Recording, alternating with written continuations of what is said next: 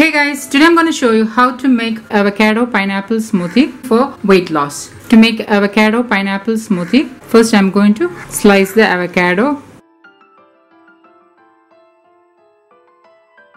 and remove the seed. I'll be using only one half of the avocado. I'm going to wrap the other half with a plastic wrap.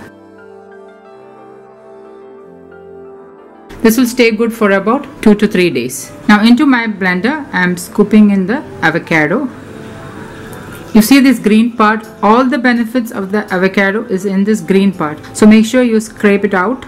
I'm adding in 3 dates. This is just to sweeten the smoothie. I'm adding in 1 handful of fresh mint leaves. These are from my balcony garden. 4 sprigs of Tulsi leaves. Tulsi is also known as holy basil. I'm simply adding the sprigs along with the stem. Add in 1 cup of frozen pineapple. And you know I don't make a smoothie without turmeric. So in goes 1/3 teaspoon of turmeric. You can also increase to half teaspoon. Half cup of coconut water.